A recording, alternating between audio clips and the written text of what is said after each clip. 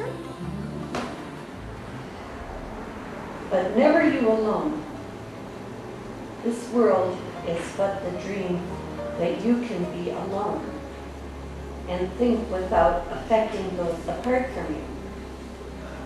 To be alone must mean you are apart. And if you are, you cannot but be sick. This seems to prove that you must be apart. Yet all it means is that you tried to keep a promise to be true to faithlessness. Yet faithlessness is sickness. It is like the house set upon straw. It seems to be quite solid and substantial in itself. Yet its stability cannot be judged apart from its foundation. If it rests on straw, there is no need to bar the door and lock the windows and make vast holes. The wind will topple it, and rain will come and carry it into oblivion. Wow. Isn't that little piggy story with the rain and stuff? Yeah, it's a You know, I was thinking though of the United States at that point when it's, I mean, particularly this election has been very mean-spirited, and then it just seems to, like, we just attack everybody. I mean, we hate French, we hate Germany, we hate everybody. The only one we like is Poland. We got people named Kind of went into an attack spiral here. It's kind of what the course is saying. You know, you start justifying attack, and pretty soon you're justifying all attack, and it just spirals. Attack, counterattack, attack, counterattack. You know, now we're like getting frenzied here. There isn't anyone that isn't an enemy. Once we decided to go after the, you know, it's like everything has really gotten out of hand. But still, it's let peace begin with me. Yeah, it's how important it is to do this, but how if you don't have this information, you don't even realize how you're contributing to that lack of peace. I mean, I've prayed, sang that song for 20 years in church, you know, and with sincerity. And yet went right out and contributed with attack and, you know, just by feeling unfairly treated. Yeah. Yeah, we kind of need some further instructions on exactly how do I make peace. There you go. What is peace again? And how does it start with me? And what is creation? Luckily, we have more instructions. Yeah. How do we make peace, and what does peace feel like?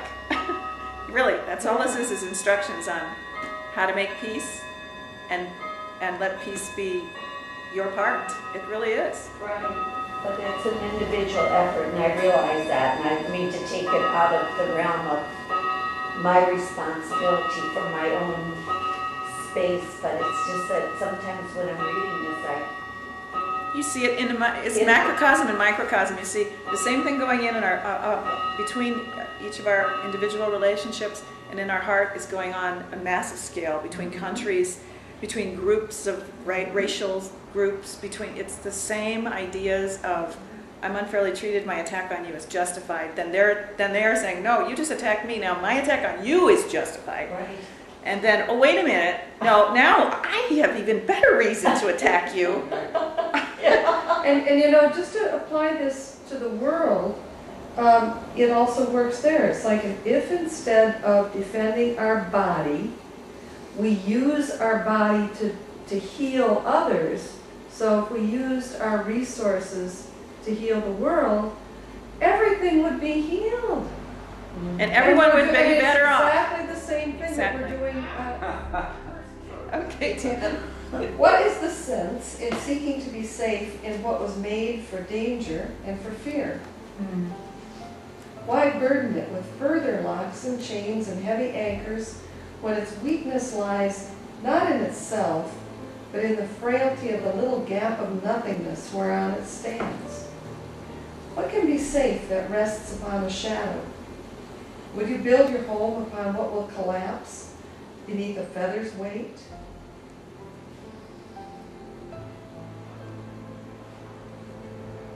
Good questions.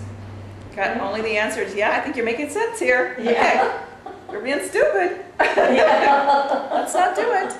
Let's not build our piggy home on straw. Yeah. Okay, Judy. Well, I was just curious, yeah. in the sense in seeking to be safe,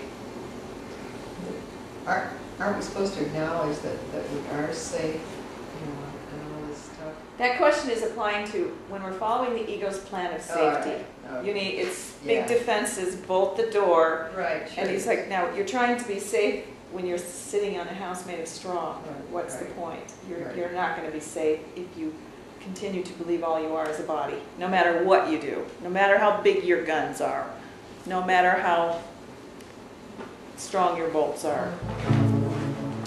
Okay, that's good. Yeah.